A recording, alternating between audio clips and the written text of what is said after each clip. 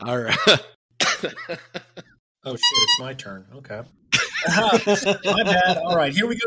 There's our cold open already. Nice. Woo-hoo. All right, we're...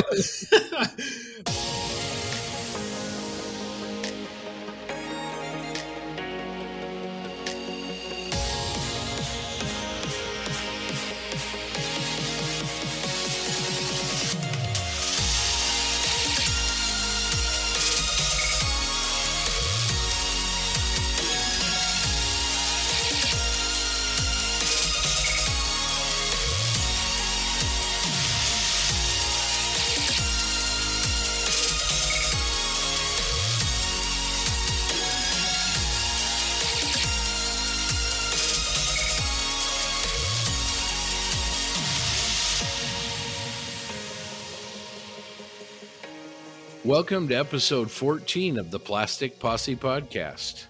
The Plastic Posse Podcast is sponsored by Goodman Models, makers of the terrific Super Sanding Blocks. If you don't already own a set of these, head on over to goodmanmodels.com and order a set of these from our friend Anthony. John, TJ, Doug, how's it going? I'm hanging in there trying to stay warm. Yeah, I'm doing all right. I'm doing wonderful, thank you. We also wanted to let everyone know that episode 14 of the Triple P is sponsored by Rick Baker, Rick Lewis, and Terry Wilkinson, who has made his support monthly. Thanks, Terry, and also an anonymous donation. Thanks, guys. These Posse members all used our paypal.me link to help us out. We appreciate it. If you are enjoying the podcast and you would like to help out the Posse, it's really easy. So please visit paypal.me, and thanks so much. Yeah, just go to our website, plasticpossepodcast.buzzsprout.com. There's no www. And in the upper right-hand corner, there's a little heart icon. You can also access this heart link on any of our podcast episode pages on the site. Just click the little heart, and then you can donate any amount you would like. We would really appreciate the support. If you don't want to donate, that's okay. You can still support the show by taking a few moments and leaving us a review on Apple Podcasts, Google Podcasts, Stitcher, or wherever you get your podcasts from. A 5-star review really helps us get the show out to more people who might be interested in scale modeling podcasts. We would also like to give a shout out and much love to our fellow scale modeling podcasts. They're all great and they're lots of fun and great guys. So give them a listen. It's On the Bench from Down Under with Dave, Ian, and Julian. Plastic Model Mojo with Mike and Dave. Different Daves, just so you know. Those two are different Daves. Scale Model Podcast with Stuart and Friends. Model Geeks with Darren and the crew. They're on episode 3. And Just Making Conversation with James and Malcolm. We also follow and enjoy some other great content creators. Sprue Pies with Frets with Stephen Lee, and Jim Bates, A Scale Canadian TV on YouTube. So up next, we have our social media shoutouts. So this is our kind of new segment where we talk about different content creators on the various social media platforms. And kind of highlight what they're doing and help get the word out to some of these amazing creators so our listeners can go check out their work. Today, we're going to start with Paper Cuts, which is a YouTube channel, and it's paper, but it's Paeper Cuts. They make a lot of terrain, and interesting terrain that you could use for wargaming or like diorama work. John turned me on to this channel today, actually, and I was kind of cruising through the videos, and I have to say, this is like really impressive stuff. These trees are just out of this world. I mean, they look like real little miniature trees. It's pretty cool. So I would definitely check these videos out. I'm going to check these videos out because I had not heard of this channel before, and I don't know why. So yeah, get on YouTube and check them out. Great recommendation, JB, and I'm looking at it right now too, and it looks pretty awesome. Then over on the Facebook side, we have DB Scale Model Studio, and that is run by a guy named David Bridges, who is a friend of the podcast and is very engaged with all of us, and also me personally on my own Facebook page. If you're on Facebook, you should check out his work. It's really solid, and he does a wide variety of different, I think mainly armor. And a super nice guy, too, in all of our interactions with him. He also does some airplanes as well, but it looks like mainly armor. Yeah, have you guys seen that T-34-76 he's been working on? the model and also the wooden base that he's put that on. It's incredible. Yeah, he does solid work. I really like that. And, his previous work with a Yog Tiger he made last year. He did all the Zimmerit work himself, really tight, great photography as well. And as TJ mentioned, super nice guy and always willing to share, his techniques and how he builds. So yeah, definitely give his page a look, DB Scale Model Studio. All right. And then hopping over to my favorite world, Instagram, there's a guy named Ben Crawley, and his Instagram tag is just Ben __ Crawley, CRAWLEY 7. I've been following him for a while. He's, I think, relatively new to Instagram based on his, a number of posts, but he's been doing some fantastic armor work.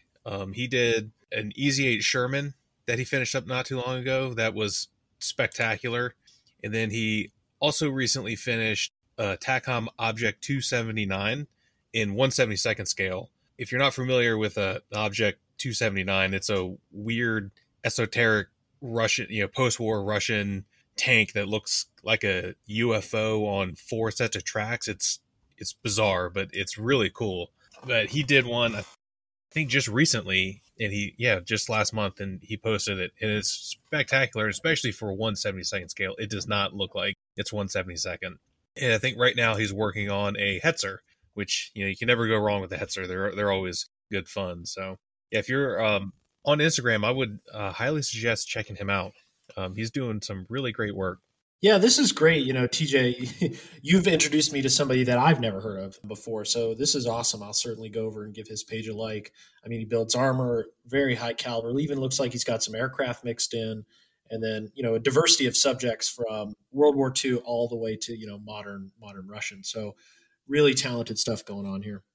Awesome. And I wanted to mention, actually, JB, he's been working on that new DOS work, World War I German U-boat, Dukes models. Matt McDougall, he recently did this and did a great job. And now JB's adding his handiwork on one. And John, the salt work that you're doing on those panels and the rivets on the hull of the submarine, that's just really thanks, terrific. man. It's a couple layers of hairspray. And then what I found was I followed 70 Skid. It's a gentleman we mentioned earlier in the podcast on another episode where he's a master modeler when it comes to U-boats, Scott Withers out of Michigan. And he turned me on to adding a very almost transparent layer of white on top of that dark gray. And then you can wear it away using the hairspray method.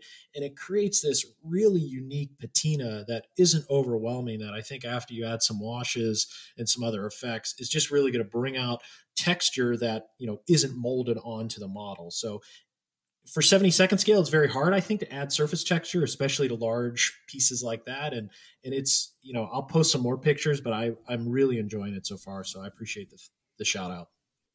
Yeah, you can check that out over at John's Facebook page, which is JB-Closet Modeler.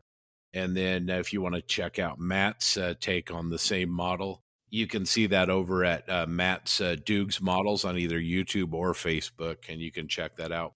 Anyway, great job by both of those guys on that submarine. That looks like a really nice kit. Yeah, I was talking to our buddy Patrick over at Andy's Hobby Headquarters online, and he was telling me that those DOS work U-boat kits are just sailing out of his company there. Andy's is having trouble keeping up with demand. I see what you did there, by the way. I got that. I don't know if you meant to do that, but that was funny. Dad joke. Oh, man. Oh, that was good. I liked it. All right. Also wanted to mention last time was kind of our first time trying this new social media shout out segment, and it's been really, really popular. We've had a lot of comments on it.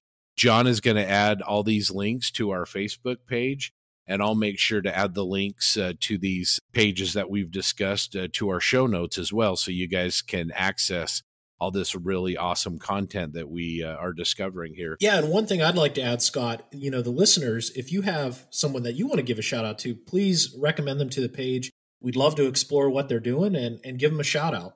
What has everybody been working on? Man, I want to start with the man, the machine, the myth, TJ here. Holy cow, dude. You are just, I mean, your output has been unreal. What is lighting the fire on your bench there, man? Well, first of all, it's not that impressive. Let's start there, because there's a lot of caveats to the reason why I have 4 kits done the second week of February. First of all, the Stug or the Stug or whatever you want to call it was like really close to being painted, like all the way painted, because it was 2 colors. So that one, okay, that one was close. And then the other one that I want to like caveat is the little 1/72 Mark II female tank from Masterbox. It's a 1/72 scale tank, so it's like fits in the palm of your hand. You know, that was just like a for funsy type of thing. But yeah, I don't know. In our end of the year podcast, when we talked about our New Year's hobby resolutions, one of mine was to try to clear out my backlog of partially completed kits. So all 4 kits that I've finished so far were all in progress when I, went back to them after, January 1st. So the Firefly was mostly built that was the first one I did. The Stug, like I was saying, was already painted in its base Dunkelgelb, which then got olive drab on top of that because it's a captured, it represents captured vehicle that there's a picture of, which is cool. The ones I recently finished before the last time I think we recorded, which I think may even be the Stug too, but the Armored Fighting Suit Polar Bear, which is a Machining Krieger kit, was also partially built. And then the Masterbox 1/72 scale Mark II was also more or less painted. And that I just kind of had that one kicking around on the desk, or if I needed something to do or something to distract me, I would add some more dirt or mud tones on it because it's so tiny. You can paint it so quickly. Yeah, so that's what I'm trying to do. I've got a lot more left that I want to finish this year, including the Ryefield Models T3485. That is almost ready for primer. Maybe I can get it ready this coming week, maybe even this weekend. But then, like Scott, you and I were talking last night. I mean, I have that Tamiya ISU 152 that's already painted that I could probably finish relatively quickly. And then I just got a bunch of other stuff too. So yeah, I'm hoping whatever it is that has blossomed inside of me continues, because I want to get all these models done. I've been modeling a long time, or not that long of a time, but almost 10 years. And I look in my display cabinet and I hardly have anything in it. So I'm like, well, what am I actually doing with all my time? Well, I mean, in all seriousness, kudos for taking that New Year's resolution seriously. And it's been pretty inspiring to see your work. Listeners out there, if you haven't, you can look on our Facebook page, or you can go to Orion Paintworks and check those out. Guys, I don't know which one that you guys think is the best. It's all terrific work, but that super armored fighting suit, the Polar Bear, man, TJ, I think you really upped your game with the weathering on that one. Thank you.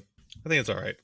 It could be better, but I like the Stug. Really nice work on the OD over Hands Are Yellow, and the crew guys look great too, man. Don't sell yourself short. It's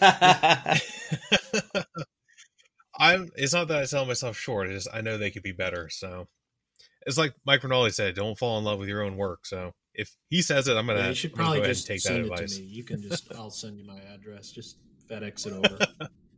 Well, I'm taking it to Vegas with me, so. Yeah, you can send me that Firefly. I'll take that off your hands. I'm willing to take one for the team. Doug, what have you been up to? How's that basement construction project coming? Well, I have a door installed in my model room. Got 6 doors total I need to install in the basement. See, the thing is, I don't think I've explained this. My daughter comes home. She's been gone for a year and a half. She'll be home in 2 weeks. Right now, her room has 2 of my snakes, my computer, and a few other things. And she needs it back, and I don't have anywhere to put them. So I have 2 weeks to have this done, and I'm getting there.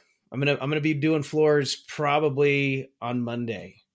So man, that's awesome. Sounds like that's coming right along, but you've got a deadline keeping you honest on it. It sounds like.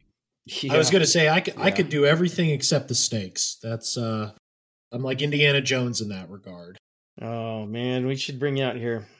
I know somebody you should meet. All right, when I come out west, we'll hang out. All right. JB, what have you been working on besides that big old U-boat?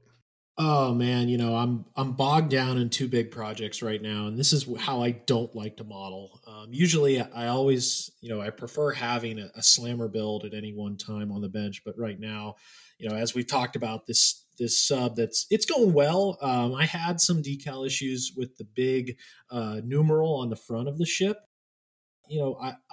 In honest review, I think the film is a little thick, and I wasn't liking how it looked after some clear coat, so I took it off and kind of masked that panel and repainted it. So I'm trying to match it up with the panels next to it, and it's a struggle, but I'm going to get through it. And by the end of today, I hope to have it flat coated so I can start weathering tomorrow. In addition to that, I'm working on another project for a publication with a a destroyed vehicle, and it's going good. It's one of those projects, again, you start to get bogged down in because there's so much going on, and it's like a mini diorama. There's an interior, a figure is involved, obviously groundwork. So those things really suck the life out of me, and specifically the mojo gets really low. So once these two projects are kind of done and dusted by the end of the month, I'm probably going to buy the new T3485 by Tamiya and literally slam it together in a day, and hopefully have it finished within a couple days after that to get kind of the momentum going again, because these are just draining right now. That's a great idea. Those 48 scale Tamiyas are really good mojo boosters, and hey, you can throw that in the T3485 group build, which, man, that group just continues to get bigger and bigger. We're over 280 members now, and a lot of the new members are making some great contributions. If you guys will recall, JB does a great kind of step-by-step article that we pinned as an announcement in the group. That's a really good reference point. That's actually what I've been up to. My T3485 is kind of inching forward. I've got it all painted. I've got it distressed. I've got a filter on it. So my next steps on that are going to be airbrushing the turret markings and then starting on the paint chipping and the pin washes, that, and continuing to Facebook message TJ and say, dude, where's your T34, man? Come on. It's coming. I promise. It'll be done. Maybe by the end of this month, if you get lucky. That's an aggressive timeline. I like it. I was going to go back to your build because, I think you kind of had a panic attack this last, 2 days ago when you started to do your distressing. You didn't trust the process, man. You got to have the faith. Tell us a little bit about that. Opened a brand new bottle of the Scratches Effect and put down kind of what I normally do, which is 2 thin coats. It must have been a really, really fresh batch or something because, man, I started chipping. I put a lighter coat over. I've got kind of a rich green base, and I put a kind of a light 4BO mix over the top of it, and I started chipping, and man, that stuff just came up like there was no tomorrow. And I wasn't happy, but I kept with it. I kept chipping it back and kind of kept working with it, and then ended up unifying it a little bit and blending it together with a really nice MIG green-gray filter. So it's kind of looking okay now. But yeah, I was a little panicked at first. I want to highlight what you talked about there about that green-gray filter. I like the photographs. I think you posted them on the Facebook group. And if you haven't, I hope you can, because it really shows, what a subtle, simple filter can do to bring a model to life. I really like the effect that it, created on that model. And as you mentioned it just brought it to where it needed to be. And it's actually in my cart right now to buy from someone. Oh, thank you. Yeah, I would agree. I haven't traditionally done a lot with filters, but I've been using them kind of more and more. And you used a filter on your T3485, I believe, and I really like the way that that went down. And it, like you said, it kind of really does a really good job of blending and unifying the finish. Kind of richens it up a little bit. So yeah, I like it a lot. Well, speaking of group builds and group build updates, our new TIE Fighter group build has been launched, and we're up over 50 members on that, so it's growing. TJ, you've got a really big start on that as well. I can't remember if I talked about it when we announced the group build, but I chose to do the Fine Molds 1/48 scale TIE Fighter, which I have had on the shelf since, I don't even know, when, like right after I got into scale modeling, so like probably like 8 years ago. After I figured out that there was Star Wars kits, this was before Bandai, so all, Fine Molds was pretty much the only game in town. So I just, bought and bought and bought. So yeah, it's a really cool kit. It's awesome that it's so large, because I've only ever built 72nd scale TIE Fighters. I did not remember buying this, but when I opened the box, I had the Paragraphics photo etch upgrade fret for it. So I didn't use any interior stuff because that's for lighting it, and I'm not big into lighting models. But I did all of the I think almost all of the exterior photo etch. There's a couple pieces I was like, nah, I don't feel like messing with. But yeah, you have to shave all the surface detail off and add it back with photo etch. It's pretty cool. I know I sent you guys a picture this morning. It's pretty much ready for primer right now. So maybe after we're done recording today, I might hit it with some black primer. Doug and JB, what did you guys decide again on? What is your subject? I haven't made my decision yet.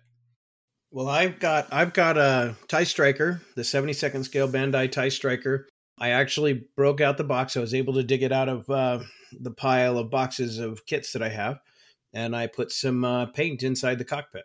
So that's a start. I actually used my airbrush, which I really felt good. Well, you are further than me. I still have mine in the box. It is Fine Molds TIE Interceptor, so it's a little older. I think I picked it up at a show with the regular TIE Fighter, and I'm excited to build it. I've been looking at it for a while. I have masks for the canopy dome, and I also have some kill marks on it. And yeah, super excited to get started as soon as these two laborious projects are out of the way. There's a lot of good stuff coming in this group build. Between Dukes and his 3D printed 48 scale interceptor, and then all the different kits that people are working on, I'm really excited to see what we get. Yeah, I am too. And we've got a guest coming up later in this episode. We're going to be talking with Tony Bell. And he's done a really nice interceptor before. Maybe we can arm wrestle him into joining our group build as well. And then let's see what else in the news. Oh, hey, let's talk about the 2021 IPMS Nationals Vegas, baby. All four of us have our travel arrangements set. The Plastic Posse is going to be at the Nationals as long as they're held. Pretty excited about that. What about you guys? I'm super stoked. I've never been to a Nationals, and I've just been to regional shows, and those are great, but I can't wait to see what we get. As far as it happening, I understand that the mayor of Las Vegas is shooting for May 1st of this year to have the city completely open, all the shows and everything back running full time. So I think we're good. I think it's going to happen. Yeah, I'm definitely leaning towards it's almost certainly happening. Yeah, I'm super hopeful. Every day we cross our fingers. There's a lot more going on in the world, but some things we just have to hold with some hope, and this is one of them. This will probably be, oh my gosh, I bet maybe my 20th Nationals. Wow. I've been going, well, I mean, it helps when your dad drags you along when you're a kid.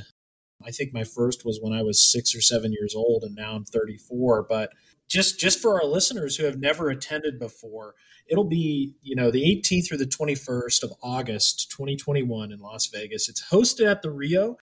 I know I'll be staying there, but I think TJ and the crew, you guys are staying down the street. Yeah, we're going to be over at the Luxor. Yeah, and to be honest, you don't need to stay at the convention hotel, especially in this case. Las Vegas, everything's so close. Go with the best price, I say. More money to spend in the vendor room. In terms of the Rio itself, they've sold over 2,800 days, which I believe is a record. That's pretty astounding. Now, the show does spread across 4 days. It starts midday Wednesday and concludes Saturday night with the award ceremony. And I would recommend for new modelers, if you have the time and you can spend, the whole 4 days, definitely recommend it. If you have limited time and you're looking for what days should I show up, I would definitely recommend being there Friday morning. Friday is the last day to register. So it's very important that, if you're bringing something, you can register it on Friday. Judging happens Friday night. And then Saturday, the show, is kind of the last hurrah. You'll see vendors starting to blow out kind of their inventory because some of them don't want to take it back across overseas. And again, I'm very hopeful that some of our international partners can come over and support the show. Zukimura, Edward, these are really the highlights. Unfortunately, Wingnut Wings won't be back, but that's one thing about the Nationals is that you'll have the opportunity to engage, with not only people, but vendors that you normally don't see typically. They've sold over 130 tables, completely sold out, and that accounts for social distancing, so that's fantastic. The contest itself is around 160 categories, and that's everything from sci-fi, aircraft, armor, and there'll be thousands of models on the table. Scott, have you been to a Nationals? I've never been to a Nationals, been to a few regional shows, but this will be my first, so really looking forward to it. Oh my gosh, everybody. I'm like the chaperone, I feel, for the group. JB's going to be our tour guide, man. I'm so excited. It's 4 days long, but it'll go quick. And it's one of those events where I truly believe it is what you make of it. You could go into the vendor room and then crash in your hotel room and it'd be just like a 4-day normal show. Or you can, really engage with some friends and have the opportunity to see world-class models again that you'd never see anywhere else. They'll also offer tours, and then the social atmosphere as well. Every night there's something going on. The award ceremony, some of us dress up really corny. So the guys from Pittsburgh, you'll see us in khakis, black button-ups, and then these red power ties. So we really strike an appearance when we're there. And we'll be waving the Jolly Roger as well during the award ceremony. So again, it's kind of just a geek out, nerd out 4 days. Sounds awesome. Looking forward to seeing it and kind of experiencing a Nationals, and then JB and TJ meeting you guys in person. It's going to be awesome. Yeah, that's what I'm most excited about. You guys are going to figure it out just how boring Doug can be. I was going to say, I feel like I'm being catfished, and when I see you in person, it's going to all change.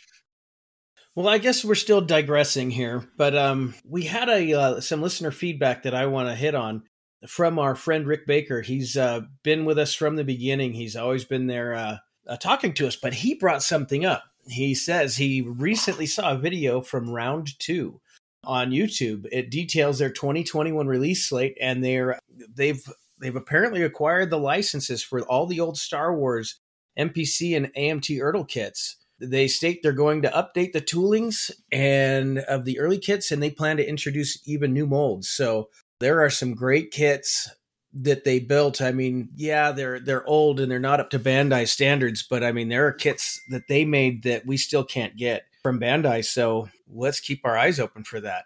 The older kits, if you could actually, like they said in their video, retool some of them and maybe bring some modern tech in, the sizes of those kits are significantly different than the Bandai. So yeah, even though they're not going to have that Bandai engineering, a lot of guys are going to like those larger kits. That would be awesome to see a retooled, improved Tidarium shuttle. Yes, if they can figure out how to make those folding wings actually stay put without splitting the fuselage halves that were such a nightmare on the old kit, that would be awesome. This is really exciting news, Doug, because, one of my first models I remember was that Hoth diorama of the AT-ATs and, the snow speeders. So I'll be honest, I'd buy that thing again if they rebox it. Oh yeah, I had that. And the little guns that came with it, that the Rebels had, those, I used to know what they were called. The laser turrets? Sure, but they had names. Yeah, everything in Star Wars has names. Yeah, they had all kinds of cool stuff in those. I think there was a little X-wing as well, and the troop transport maybe too in the back. I'm not sure. Did it have that? I might be confusing two different dioramas, but yeah, those are cool. Really, I mean, they get you hooked in the hobby at such a young age, so I'm excited. Cool stuff. Anyway, and what really excites me about this, if it depends on the price line once they're back out. It would be fun to have some kind of inexpensive kits to kind of play around with, because one of my favorite things about sci-fi and Star Wars in particular is there are some beautiful things they did on screen, but you can have so much fun doing your own thing with those kits. And I'm kind of excited to mess with it and try my own paint schemes and see what I can make. I was just going to say one other thing that might be a huge benefit of this, if this announcement, is distribution. I think round two has distribution with some of the major retailers in the United States. So this only opens up the hobby, I think, to maybe more people as well. So that's exciting. Yeah, that's a great point. There's a lot of people that are intimidated by Bandai stuff because there's so much Japanese on the box top and also the instructions. Those old NPC Erdl kits are probably kind of a little bit of the old comfort, thing where you see a new model kit of something that maybe you built as a kid, and so you buy it for your son or your daughter to work on. So yeah, I think it's definitely going to bring some people into the hobby. Good stuff, guys. Let's look. We're looking forward to it. Anyway, that's all I've got. Okay. Doug, did we have any listener feedback this time? Again, yes. We've got lots and lots of listener feedback. I'll start off with one that actually kind of goes hand in hand with Nats coming up. Ethan Eidenmill, who's the webmaster at IPMS San Diego, is telling us that IPMS San Diego, in cooperation with the San Diego Model Car Club and the San Diego Air and Space Museum, are going to be holding the San Diego Model Expo on June 5th, Saturday, June 5th, at San Diego Air and Space Museum Annex at Gillespie Field. You can go to www.ipmssd.org to find out more information. So that's coming up. That's something, to break in those people that want to go to a show that are in the Southwest United States. That's coming up soon. We've got a friend, Ivan Jensen Taylor, who says he's loving our podcast and he loves our chemistry. And he wants to talk about one of the previous comments from our last episode about younger modelers. He's 23 years old. He's been modeling since 2015, and he's been featured in some magazine and publications. He's learning a lot from the podcast, but he's also interested in trying to help others who want to improve. So if you ever want to have a chat from a younger person's perspective, we'll let him know. All right. That sounds like something I think we ought to look into. Yeah, Ivan's had some good comments, and we've got some other younger guys. Zach Grizzle's been on the podcast page a lot, and he's young, and he's had some great feedback too. So yeah, maybe we need to put together kind of a younger modelers roundtable. That might be fun. That would be really cool. Yeah, I think that'd be great. I want to give a shout out to Ivan. He's a fantastic modeler. I've been following his work for a long time. So great work, Ivan. Keep it up, and thanks for the great feedback. Rod from Colorado, also a younger guy. He's 32, which for me, that's really young. He's enjoying our podcast as well, and would like to hear a round table and maybe even weigh in on it himself. He wants us to start sharing links to the things we talk about, all the pages and stuff. And as Scott mentioned earlier, we're working on it. It's coming, Rod. And thanks for the feedback. Sebastian found your podcast, started listening, and says we're awesome. We are awesome. Are we awesome? I think we're awesome. Anyway, keep it up and happy modeling. Best wishes from Sweden. Awesome. He's thinking of starting a scale model podcast in Swedish. Awesome. There are no podcasts in Swedish for scale modelers. Awesome, dude. If you want to give us any, pick our brains for any ideas, I'm sure we'll all be willing to pitch in. Keep it up. Terry Wilkinson, greetings, guys. In episode 13 was completely off the grid. You continually keep raising the bar. TJ, I still contend that even after listening to Mike, that OPR is pure sorcery. Yeah, there's no doubt about that. I was saying the other day in our little group chat that it frustrates me, makes me so angry because he makes it look so easy when you watch a video, because there's videos of him on YouTube doing it. And it's like, oh yeah, it's like Bob Ross, right? He's like, oh yeah, just put a little oil paint here and you can just blend it right on it and you'll get what you want. I'm like, because I do it, it doesn't do anything that I want. And we've got feedback from Brian Schultz. I know it's going to be a good day as I'm getting ready for work and see a new episode downloading. Great job as always, and now I'm hiding in the shitter, scrambling to find some TIE Fighter kits on the interwebs because I want to play too. Be careful, Brian. We don't want to get you fired, man. Thanks for being a fan of the show and all, but make sure you keep your job, buddy. John Bryan, hello to the Triple P. I just thought I'd drop you a line and thank you for such an excellent podcast. He appreciates all the scale modeling podcasts, and he's enjoyed the recent Armor roundtable discussion. Even as a dedicated die-hard aircraft modeler, he made nothing but airplanes since 1994. It was great to have more voices and opinions to listen to. If I may adopt the reverse position and speak of armor modeling as an interested but ignorant observer, he wonders the following. Would it even be possible to have an aircraft modeling roundtable with significant personalities involved? Oh, we're working on it. It's coming. Spoiler alert. My perception is that aircraft modeling, which I have followed very closely for 27 years, is a hugely divided community with quite tribal loyalties and partisan discussion. You can almost define the tribes by the modeling personalities they venerate, and their fields of influence are loosely demarcated by the many magazines, webzines, forums, Facebook groups that exist, and many in perpetual animosity with each other, without a doubt. Armor modeling looks more harmonious with the big players generally agreed upon. Mig, Adam Wilder, Uncle Night Shift, John Bonanni. Is this true, or am I just being naive or misinformed? I think, I mean, it's a generalization, of course, but I think we've all kind of seen that the armor community seems to be a little more, I don't want to say friendly, but it seems like that the armor modeling influencers tend to really kind of reference each other and almost build in tribute to each other, where there does seem to be a little bit of competition in aircraft modeling. What do you guys think about that? I'm certainly just honored to be mentioned in the same phrase as some of those luminaries before my name was mentioned. And, you bring up a good point, Scott. I find the armor community, really supportive of each other. You listen to their blogs, even articles, YouTube pages. And as you mentioned, they constantly reference each other. And it's almost like one influences the other. And there's this back and forth of growth. And maybe that's why armor modeling is the coolest modeling. Sorry, I just said it. There it is.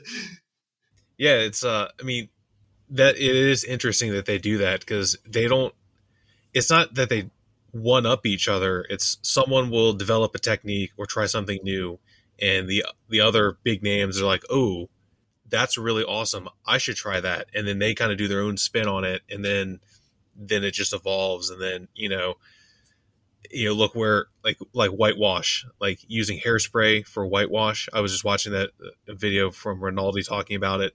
It was like 2004 or 2007. So really, not that long ago, when people figured out, Phil Soudikis, or however you say his last name, figured out you can use hairspray for winter whitewash, and then everyone just kind of took it and ran with it. But doesn't seem like anyways any animosity towards each other for using their technique, because no one, from what I see, it doesn't seem like anyone claims something is their technique.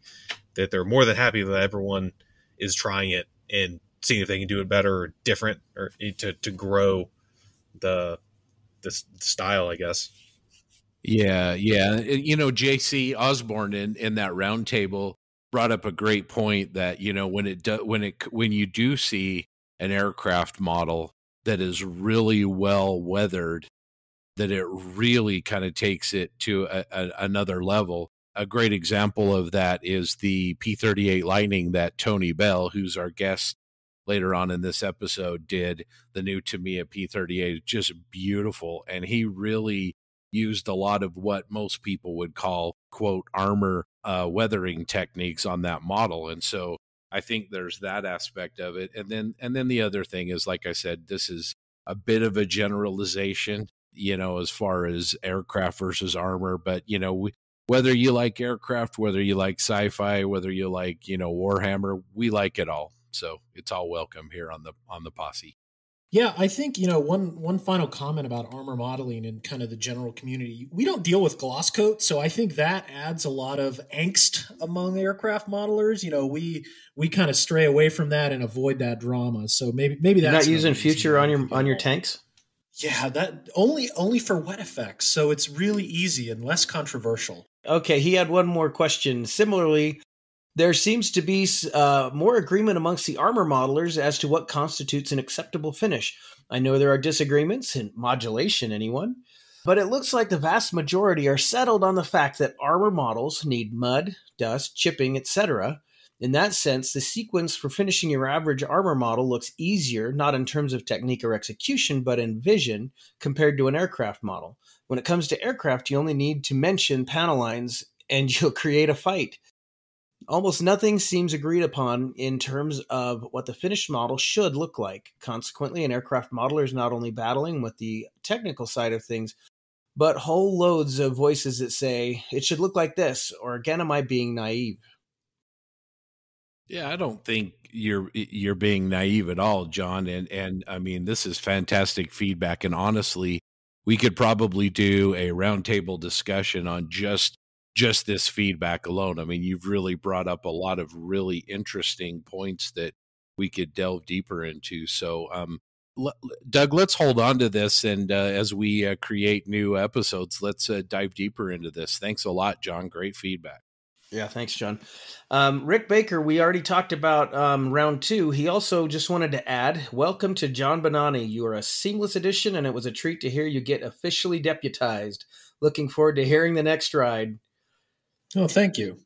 Another great friend of ours at the Posse, Neil Gilborn. Hi, guys. Hope all is well. Podcast is super and evolving really well. Been doing an Airfix starter kit old school style, only paints and a hairy stick, to go with a Revell 132nd Spitfire as part of an IPMS club group build. Nice. Yeah. Hopefully we'll see some pictures of that, Neil. Yeah, and then lastly, Len Geisler just started listening to Days. You guys are killing me softly. Bought a tank on the way home today. Thanks, Len. That's our feedback for today.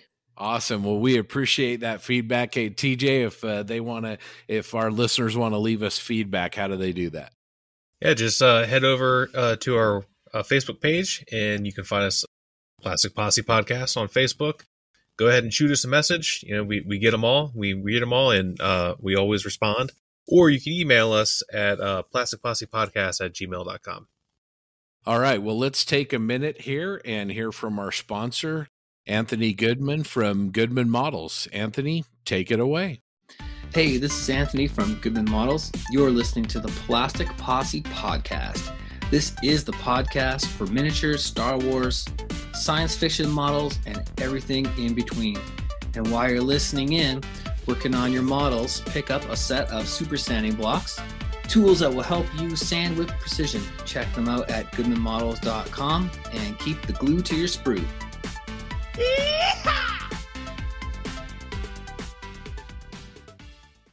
Now it's time for our main segment. You're going to love the interview we did with modeler extraordinaire Tony Bell. Enjoy.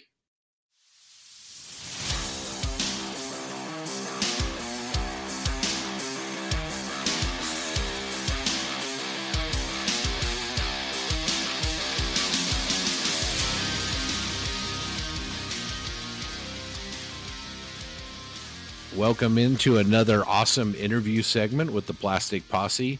Today, we are very, very excited to be joined by modeler extraordinaire Tony Bell. So, John, take it away. Awesome. Thanks, Scott. I'm really excited to have Tony here. Tony, you probably don't know this, but I knew about you probably, oh my gosh, when I was a kid, and you're like, what? And so growing up, going to shows with my dad, when he saw your work, he always made a point to say, oh, that was built by Tony Bell. It looks awesome. So I have been a big fan of your work for a very long time. Your aircraft are fantastic. Your armor is incredibly realistic. And now you're even dipping your toe into sci-fi. So I would classify you as a complete modeler, and your set of skills can easily transfer between those genres. So, maybe to kick this session off, why don't you tell us a little bit about yourself, modeling interests, and even outside of the hobby, to give our listeners, a good picture of who you are. Yeah, sure. Love to. And thanks for having me, guys. I really appreciate it. Following on the heels of the illustrious Mike Rinaldi, I'm not sure that I'm going to be nearly as well-spoken, intelligent, and accomplished as he is, but, might be a little bit of a letdown for your listeners. To the specific question, I hail from Toronto, Ontario, Canada. I'm sure some of your listeners are going to pick up on the accent a little bit. I live in a city called Guelph right now, which is probably about an hour west. I'm an aerospace engineer, have been for about 30 years. I've worked on everything from CF-18s to the International Space Station and everything in between. And, my love of models and, my chosen profession are actually very much interlinked. I generally build aircraft, which is no surprise to anybody, but as John mentioned, I do dip my toes in the sci-fi and armor world. I actually have more sci-fi in my cabinet than I do have armor, but that's it's still a relatively small proportion. All right, so let's jump right in. How do you choose to build a model, and what's your motivation for your chosen subject? And related to that, what's a preferred scale, or do you have a preferred scale, or is it just whatever you feel like at that particular time? Well, yeah, my preferred scale is 48 scale aircraft. I mean, that's just kind of what's in my cabinet, and I don't like to mix scales too much. Although, I've been building a couple of the odd wingnut wings kit, which of course are all at 32nd scale, and they're just absolutely glorious. But how I choose the next subject, that is just, I bounce back and forth. I've got kind of a bunch of ideas that kind of percolate to the top of my brain. I'll just sort of, when I'm picking up the next project, I'll just take the one that happens to be sort of at the top of that mental pile. And so it tends to be rather random at times. Lately, I've been delving into more esoteric subjects. Like my current project is the 135th scale, phalanx point missile defense CWIS system, which is unlike anything I've ever built in terms of subject matter, in terms of just the way the kit is. It's absolutely mind-blowing, the amount of fiddly details in it. And the way I chose that was it had been percolating to the top. And, like John, I contribute to a handful of magazines, and Brett Green, who I'm sure everybody's familiar with, was in touch with me and had asked me to contribute something to the military magazine in their stable. And I suggested this, and he was all over it like a wet blanket. So that's how that one ended up on my bench. That build is really intriguing. All the photo etch work that you're doing. I mean, it's a beautiful subject. It is.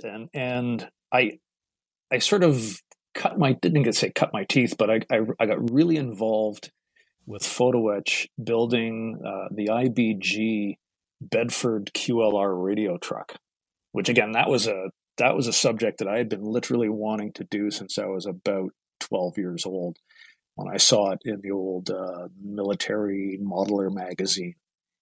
And when IBG came out with it, I had to have it. And Part and Edward both created photo etch sets for it, which were actually quite complementary to one another. And, fenders and boxes and jerry can racks and everything. And for strength, I had to solder it. And so I really taught myself, how to deal with large photo etch assemblies by working on that one. And that one translated rather nicely into this phalanx. Oh, man, I'll say that. I'm glad you brought that Bedford truck up. The Mickey Mouse camo that you put on that, that's one of your models that I would say is probably my favorite. You just did such a beautiful job on that one, and the finish was outstanding. Oh, thanks. Yeah.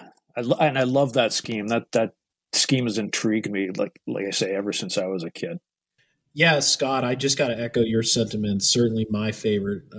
Obviously I'm armor biased, so probably that's why. But, I was fortunate enough to see it at Heritage Con. So not only seeing it up close in person, and then you did that fantastic article in Model Military International, and you even graced the cover, and well-deserved in that regard. And just a fantastic build, like you said, not only highlights construction, mastering, soldering in those large photo etch, but also the finish as well is just overall 10 out of 10. So Tony, some of your work, actually a lot of it seems like is based on historical photos. You've said you kind of go from subject to subject or whatever, but can we talk a little bit about your process when you do find a photo, of how you replicate an exact subject or maybe an exact story that you're trying to tell? Well, yeah, sure. Because again, being an aircraft modeler, the difference between aircraft and armor, I find aircraft to be a much more sort of surgical kind of modeling, whereas armor tends to have a lot more artistic latitude available to it. Being an aircraft modeler, I don't have the eye that a lot of armor modelers like John, like Rinaldi have for making something look sort of natural and realistic and organic, I guess is a good word for it. I can't do that off the top of my head. I don't have that vision. So I have to rely on photos to be able to go, okay, yeah, this is where the schmutz is going to concentrate. This is where the chips are going to be. This is where the paint is going to be worn as opposed to flaking away. And when I see it, it makes sense. Like, oh yeah, of course it's going to be there like that. But when I'm staring at a blank canvas of a model that hasn't been either painted or weathered yet, I don't necessarily see that. And so I have to, I comb through references.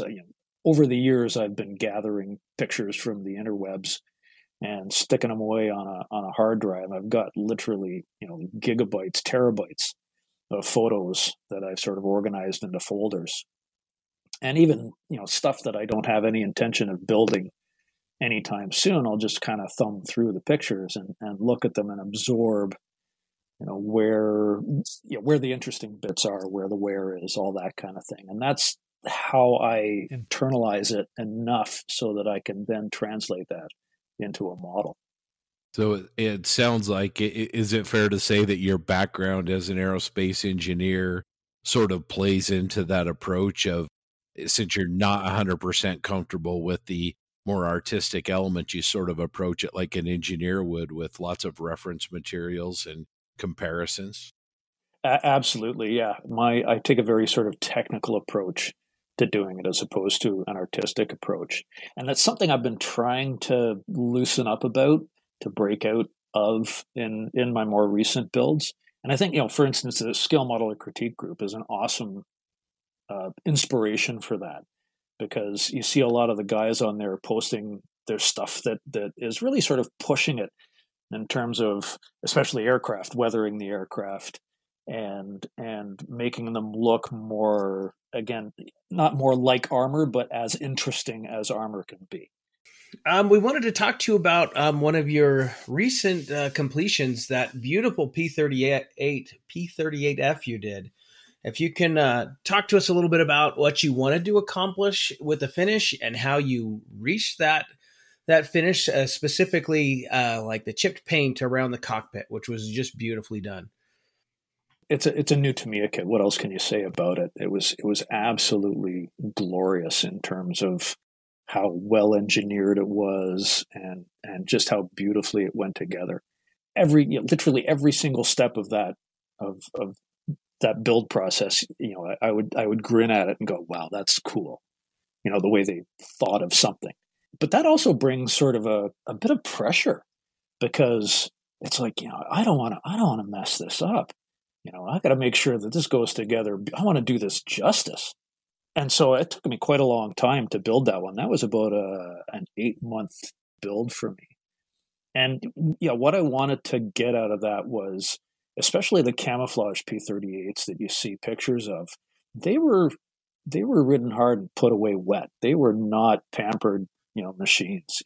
There's this very distinct, of course, wear pattern on the top of the wings, because the pilot and the crews would get up onto the aircraft from a ladder that's at the trailing edge, and then tromp up the big broad wing there, and get at the fuel filler caps and the cockpit and so forth. And that created this very distinctive wear pattern that hints at the underlying structure. And so you can't just sort of chip a broad area around there and call it a day. You've got to, if you really want it to look convincing, you've got to imagine the stringers and the spars and where this is going to wear. So I studied the pictures as best I could to get a good idea of how specifically this wore away. And of course, I used the hairspray technique, which is obviously well familiar to armor modelers. And it was actually the very first time that I've tried the hairspray technique in anger, let's just say, on a project in a broad scale. And so, of course, I undercoated it with a silver, which was the Tamiya LP11 lacquer, which is a stunning paint. It's just great. Not the best for a natural metal finish, but for chipping, you can't beat it. I'm just sitting here looking at a photograph of the view of that area that you're talking about, and this was your first time doing this? Oh my gosh, dude. Just well done. Well, thanks. But now, in all honesty, I did have an old Academy P38 that I used as a practice mule before tackling the Tamiya kit. So as I was building the Tamiya kit, I slapped together the Academy P38 to run through the techniques before applying them to the Tamiya. And that actually was a big help, because it allowed me to experiment with, how thick should I lay on the hairspray? How much water should I put on? What implements should I use to chip? And what I ended up doing was, using a little less hairspray than I tried on the paint mule. So it's actually a fairly thin coat. The paints on top of that are Tamiya acrylics, and they were applied very thin. I like to paint small, so to speak. So whenever I'm painting, I dial it right down, and I'm just painting small areas at a time, very thin coats, lots of layers. But of course, you have to make sure that it's, you get it done in time to be able to chip it before the paint cures. I tackled it by putting very little water on it, actually, just enough to moisten it. I used toothpicks like everybody does, and a very short bristled stiff paintbrush. But the best implement I found for doing the very detailed chipping was a sewing needle in a pin vise. And I ground the tip of the sewing needle just a little tiny bit flat, so that it kind of had a bit of an edge to it. And what I would do was I would actually push the paint out of the way. And I was able to really control it. And you had to have a very light touch in order to avoid scraping the underlying silver. But that's how I got those little structure lines and things like that. So that wasn't anything crude like a paintbrush and scrubbing away at it. That was a very targeted, narrow approach with that sewing needle and pin vise. Yeah, almost like a surgical approach. Yes, very much so. I was just going to say, to expand on that, to give listeners, a frame of reference on your chipping process. How long did that take, maybe start to finish? From laying down that initial hairspray coat to that final chipped finish. Just to kind of give an understanding, like you mentioned, paint small, be surgical. These things take time, and maybe that's an important thing to understand, is how long does this process take? It was kind of a marathon session. I mean, in terms of calendar days, I did it over the space of about 3 days. However, those were long days, because I needed to get in there and do the chipping before the paint hardened up enough that it wasn't possible anymore. And anybody who's done it, especially with Tamiya acrylics, knows that you've got maybe 2 days at the most to play around with them until they harden up and you can't chip it anymore. Right. And the longer you go between those 2 days, the harder it is to chip it, even in that time frame, I've noticed. And I can actually wait a little longer if I want to chip less. If I want to have a little bit smaller chips, I'll actually wait longer to start the chipping process. Yeah, that's a good way of regulating the size, exactly as you indicate. But yeah, it was about those were 3 8-hour painting session days, just to sort of power through it and get it all done while I could. It was stressful, to be honest. It wasn't the most relaxing modeling I've ever done. Well, it certainly paid off. It looks fantastic. One other thing I want to note on this build is the exhaust stains. And for the armor modeler coming into the aircraft world, one thing that stood out to me this model, and some of the characteristic features of a P38, are those stains coming from the engines. Can you talk about maybe why they're more of an earth color than your standard black, and what causes that? Well, and that's where sort of the research kind of comes in, because what you see on a lot of Allied aircraft are the exhaust stains with that kind of tan color to them. And what that is actually tetraethyl lead deposits, because back in the bad old days, they used to add lead to the fuel so that they could have the ultra high compression in the engines, and they wouldn't, detonate. And so that stuff would deposit on the fuselage or the booms, as the case may be. Again, referring to the historical pictures, and being an American plane, fortunately, there's a number of decent color pictures from back in the day. Again, I went with what I saw, as opposed to trying to imagine what these stains would look like. Yeah, I used Tamiya buff primarily. Tamiya buff thinned down, probably about 20-1 with rubbing alcohol. I find rubbing alcohol is a great thinner for that sort of application because it flashes off so quickly. And you just build it up in layers, layer after layer after layer after layer. And you make a little mistake, it doesn't show because it's so thin. Right. And I'm glad you mentioned this, because I think for maybe new modelers and even advanced modelers, it's important to understand, to achieve these effects, they are marathons. And what you've been describing, from the paint chips to how to apply exhaust and the methodical nature involved in going after these certain effects, is really important to drive home. I think that's something that's lost sometimes in internet forums, where someone will post a picture and it's like, oh yeah, I just did X, but they don't understand what X actually involves is a whole alphabet behind it to really just work through. So really appreciate your perspective on that. And that's what I love about videos. You get to see sort of, how the guy's hand moves, how much thinner they're applying, or, how much oil paint they're dabbing on, that kind of thing, where you simply don't get that from a still image and a written description. Exactly. And I think that's probably why, I think we mentioned Uncle Night Shift almost like 40 times an episode, but it truly, what you just said exemplifies probably why his channel is so successful, because you're seeing how the sausage is made. And your comment about how the hand moves, little subtle things like that can really change the effects on a model. And that's just really great to hear. Yeah, I actually had a friend over, a couple weeks ago, John Chung. I think you I've met John. Yeah, good aircraft model. Yeah, and outstanding aircraft modeler, just brilliant. But he's one of these guys who does a very clean, detailed, surgical kind of look, and he's been trying to branch out of that. And he was over at my place, and we were talking about airbrushes, and he's like, oh, I got to get myself a custom micron because I can't spray small, and so forth and so on. I'm like, well, come on down to the basement here. Let me show you what I can, what I do with my Iwata Revolution CR with the 0.5 millimeter nozzle on it. So I just demonstrated some spraying small that I do, because this is what he had been struggling with. And it clicked with him immediately. Like, he saw me doing it, and he's like, oh, well, damn. I handed him my airbrush, and he was able to do it just by, he's an experienced airbrusher, and so he knows how to handle an airbrush. But it wasn't until he saw me actually doing it, like how close I was getting in, all those little, like you say, the subtleties. And then he was like, well, damn, okay. I went home and was able to start playing around with it. It was really cool.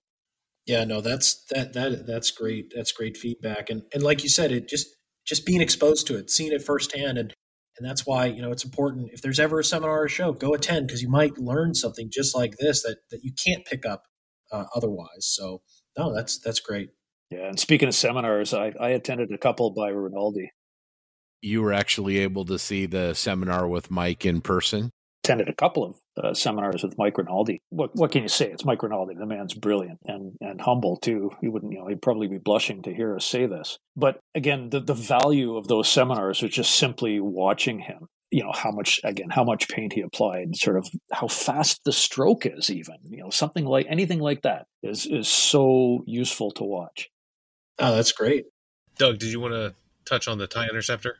Yeah, we'll just take what you've talked about a little bit with that P-38, and you did a beautiful tie interceptor, a much simpler finish than a P-38, but it's wonderful. Star Wars is kind of my thing, so tell us a little bit about that.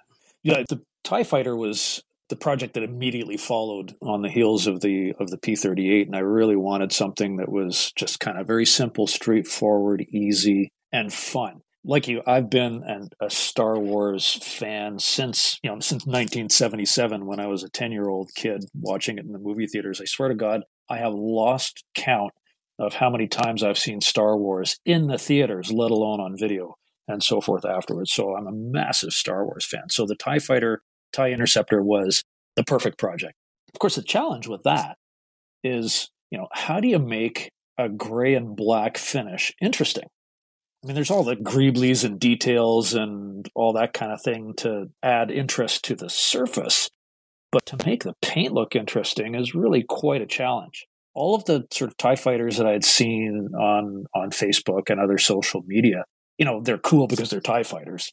The finishes have never been all that interesting. The only TIE fighter that I've seen that has a really engaging finish was by Andy Moore, and I'm sure you guys recognize that name.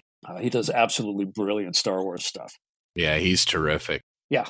And so, I studied his stuff real close and came to the conclusion that, like I say before, painting small was the key. And so when I finished putting together the main parts, I kept the solar panels separate. So I had the central cockpit ball and the what you want to call them, the spars that the solar panels attached to. So yeah, and to do that, I started off by with a primer, as I always do. My favorite primer is simply Mr. Surfacer 1000, not 1500 for some reason, but 1000 seems to work best for me. Thinned with Mr. Color Leveling Thinner. And then, I did appreciating, which, is a bit of a dirty word these days, but I still use that technique a lot. It adds a layer as far as I'm concerned. So appreciated with black and, just your typical spray it along the lines and the nooks and crannies and so forth and get a little random here and there. And then I took the gray, which was the Tamiya TS32 Haze Gray, which comes in the spray bomb. Of course, I decanted that into a jar so I could run it through my airbrush, and just started scribbling. I thinned it right down with Mr. Color Rapid Thinner, which I find is better for spraying small than the leveling thinner, and dialed the spray pattern right down to about a millimeter, so really small. Got in real close, so the airbrush is maybe a half an inch away from the surface, and you can tell I'm Canadian because I'm mixing up imperial and metric, and just little squiggles and clouds and scribbles, and keeping the paint kind of generally speaking in the middle of the panel areas. Less so on the panel lines at shadowed areas, but still crossing over, that kind of thing. And again, it takes quite a while to paint even something as small as a 72nd scale TIE fighter, because you're spraying such a teeny tiny little area all at once. And then, once covered the whole model doing that, went back over with a slightly lighter shade. So add a bit of white, same idea, maybe thin it down just a little bit more so it's a little more translucent, and do the same thing. And then, take a slightly darker shade and do the same thing. And then take, and this is actually one of the most important steps I find, is go back to the original shade, thin it right down so that you've got, like, again, maybe 95% thinner, 5% paint, maybe 90-10, and just do a filter over the whole surface. And that really unifies the colors. Oh, that's fascinating. Airbrushing a filter, similar to what armor modelers do with using a paintbrush to apply a filter, but you're actually kind of tinting and unifying your finish. That's fantastic. Yeah, and I find that you can get a lot of control over the intensity of the effect. So when I'm there with the different shades and painting small and things like that, I'll make it really intense. And then I can always dial back from that by how much filter I apply at the end. And I do this for, not just the TIE Fighter, but that's also how I did the olive drab on the P-38 or the neutral gray underneath. And then maybe, oh darn, I put a little bit too much filter on, and it's not as not as much depth to the finish as I wanted. So then I'll go back with the light and the dark. And it's a really back and forth multi-layer. It's not a, ABC, cookbook approach. It's a, do this, do that, dial it all back, reassess, maybe touch this area up a little bit more. And so I'm constantly going back and forth. And I know it's something that some people kind of turn their nose up at, but I do a lot of mixing in the cup for this sort of work. So I'll take an eyedropper, squirt some thinner in, take my base color and a paintbrush, mix it in, take the same paintbrush, add a little tiny bit of white. Nope, not enough. Add a little bit more and start spraying. No, that's a little too heavy. Add a bit more thinner, that kind of thing. So it's there's a real flow to it. Tony, I'd like to disagree with something you said a little earlier, that you're not artistic at all. I mean, what you've just described is absolutely more of an artistic approach. You're using your eye, you're building opacity gradually, you're blending, you're chasing it, you're dialing your contrast up and down. Yeah, that's not engineering, that's art, buddy. You're right. But however, I've been doing this long enough that I've established it as a tool in my box so that I don't have to think about that anymore. And yeah, you're right. At this point, it's become a seat of the pants, a more artistic endeavor.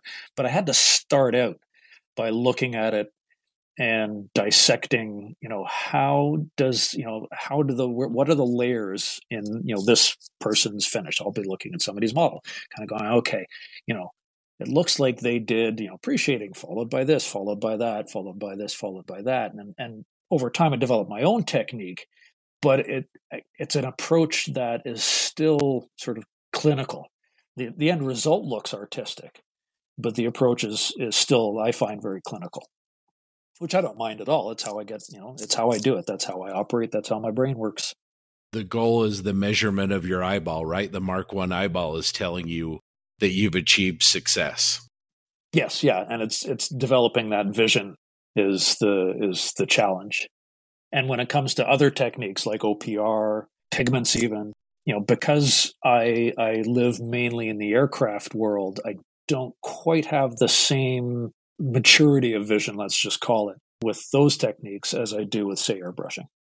So a question we like to ask any modeler that we talk to, what is your favorite step when it comes to making a model? Taking the masks off a canopy. No question about it.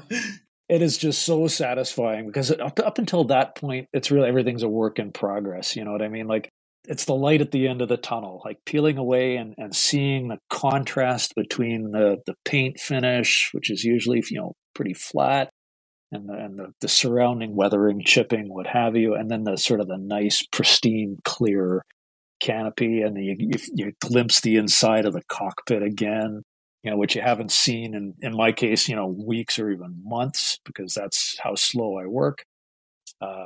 That's always hands down my favorite aspect of the build.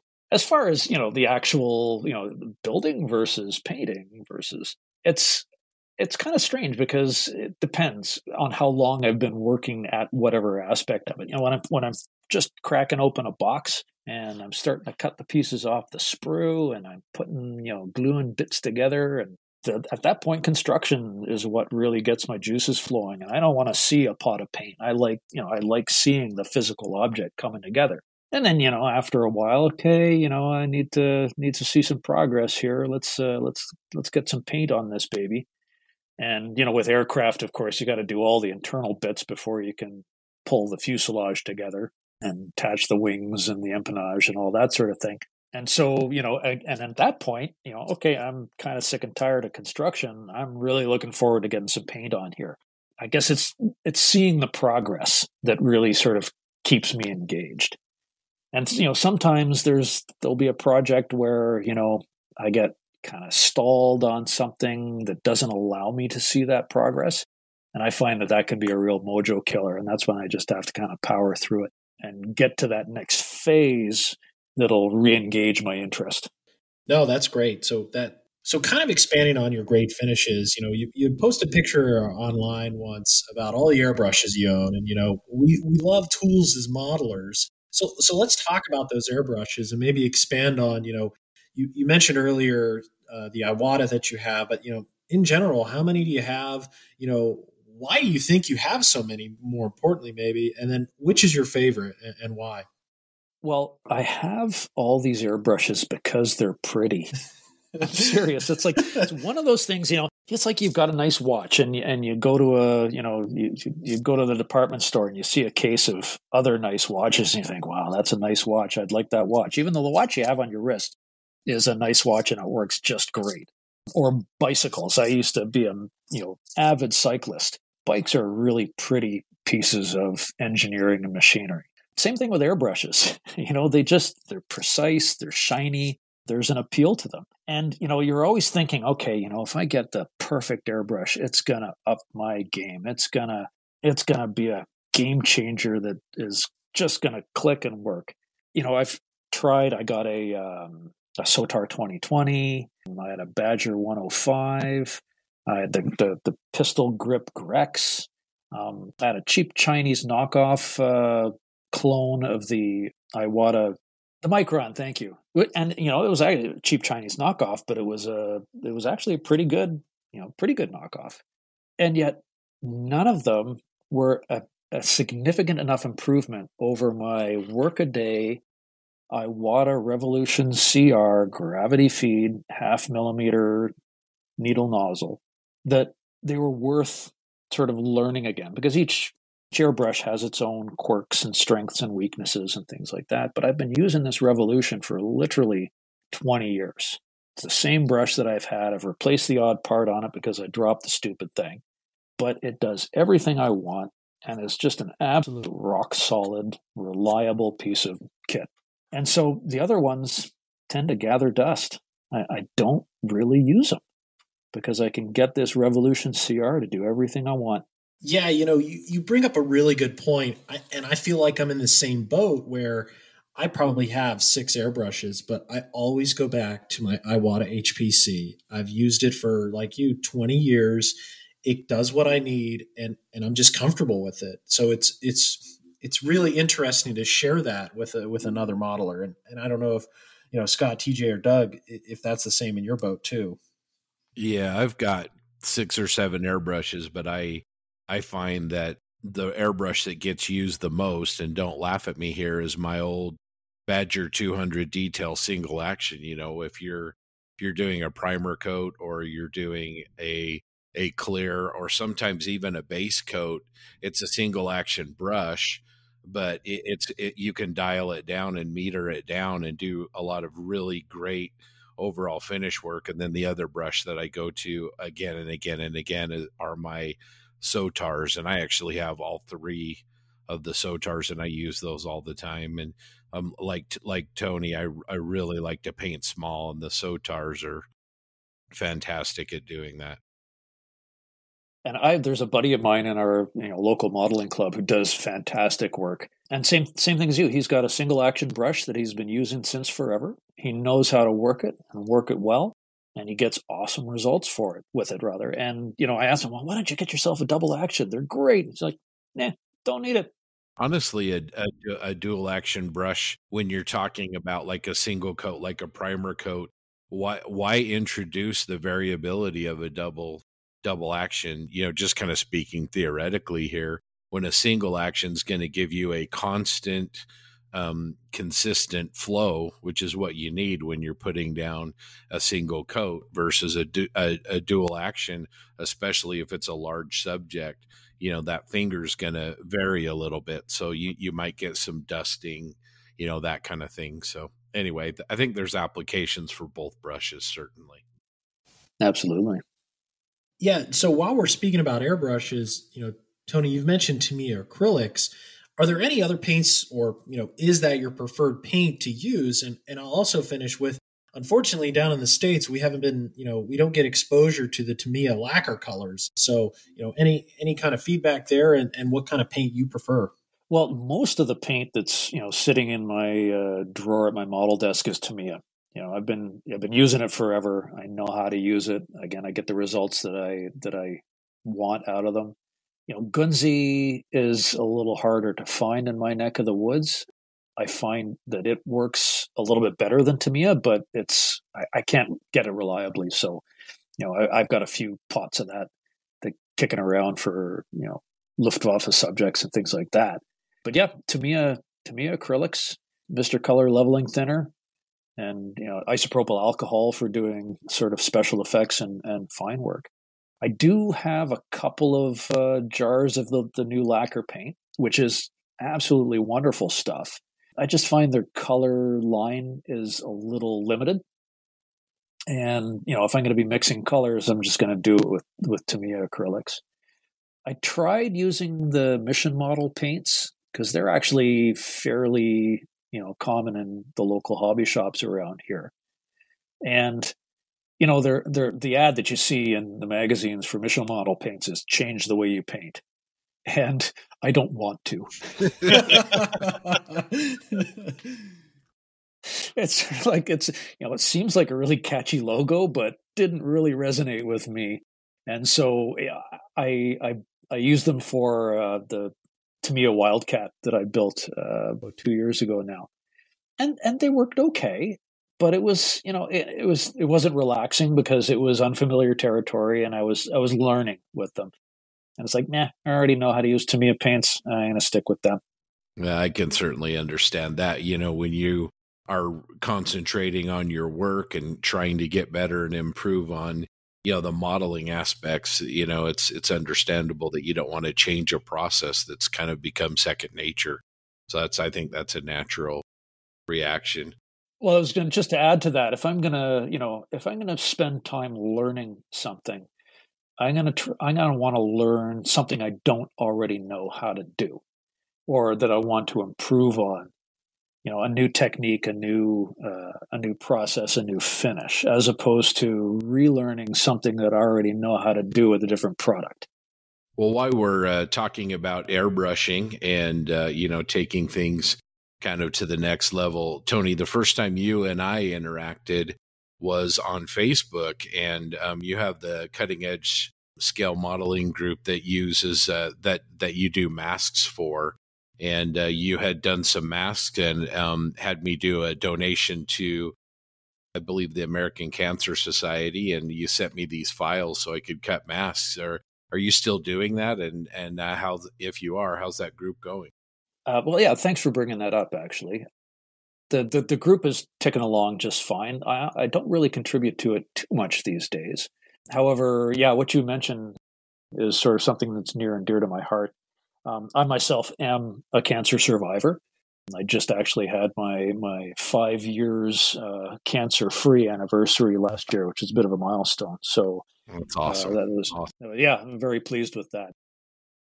And so, yeah, the deal is what happens is that with the Silhouette series of cutters, I've developed a library of useful files, like stars and bars and German national insignia and all the British roundels and so forth and so on. And if somebody's just getting into cutting their own masks with one of these machines, it can be a little bit of a daunting prospect to just come up with the things that are going to be used over and over and over again in the projects.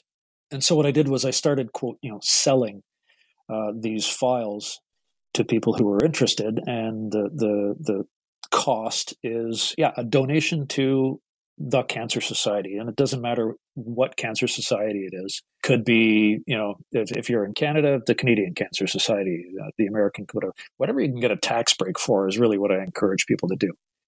And there's absolutely no fixed price on it. I just ask people to donate whatever they feel comfortable donating.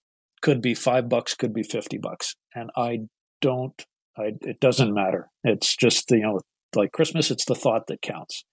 And nor do I even ask for any proof. It's all in the honor system. So if somebody says, yep, I donated, then I take them at their word and I send them the link to the file and away we go.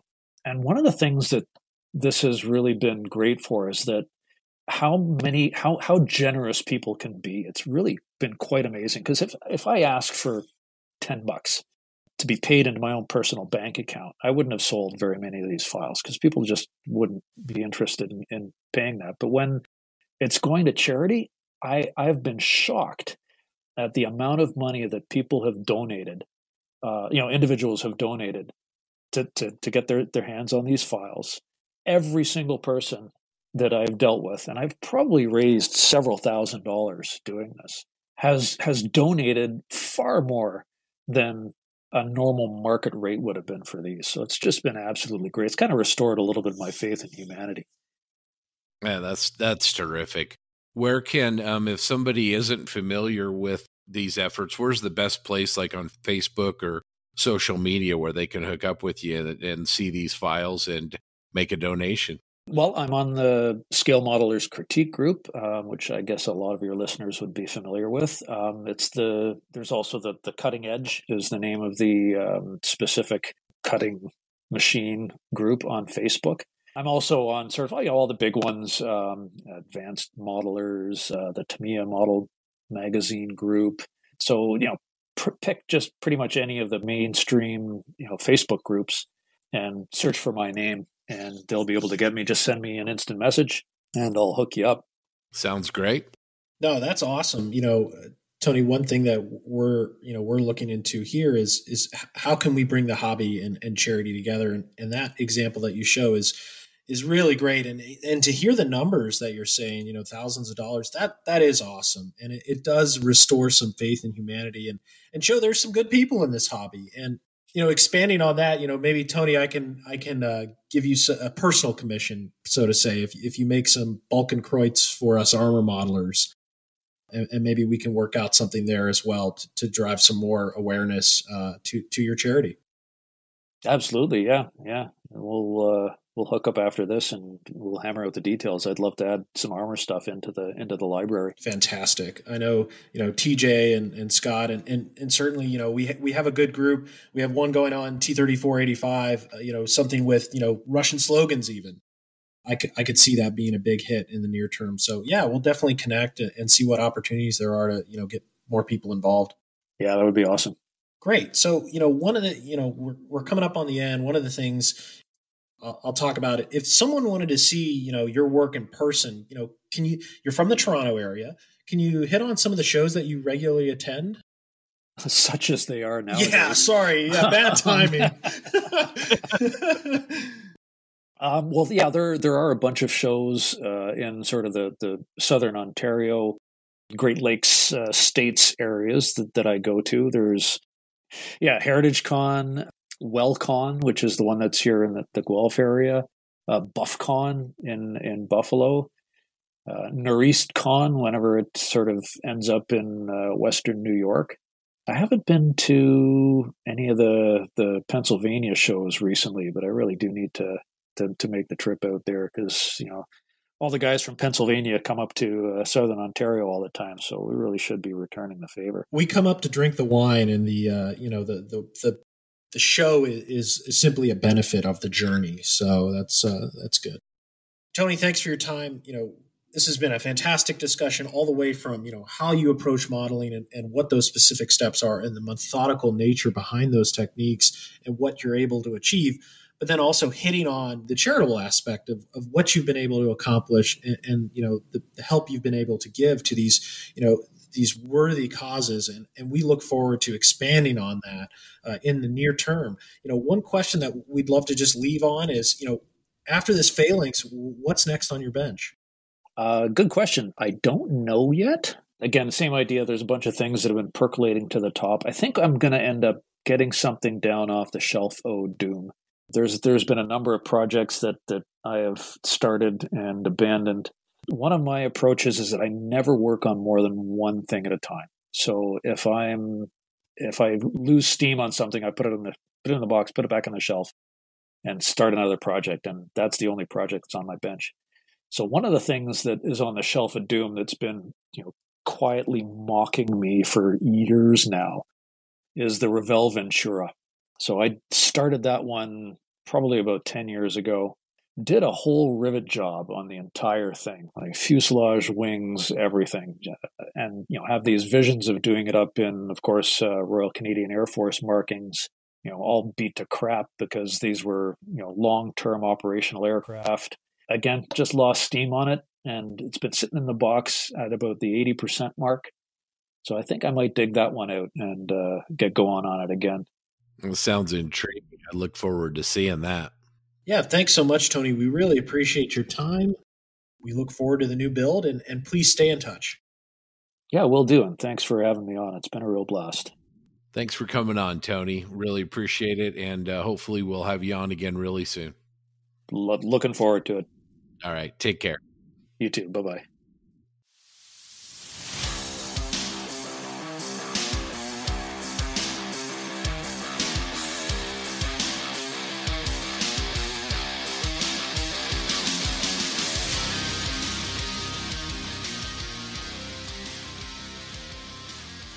Hope you all enjoyed our interview with Tony Bell. He's a great friend of the podcast, and he brings a really great perspective to this great hobby. So we hope to have him back soon. And thank you again, Tony, and have a great day, all. All right. That's it for episode 14. Thanks for listening. And thank you so much to our guest, Tony Bell. We really enjoyed that talk. Hope you did too. We're coming up on another roundtable for episode 15. So stay tuned for that. It will be a science fiction themed discussion. So please give us a listen. Until next time, to all of you out there in the posse, and especially to you guys, Doug, TJ, JB, have a great couple of weeks, and we'll talk to everybody soon. All right, you too, bud. See you guys. Cheers. We'll see you later.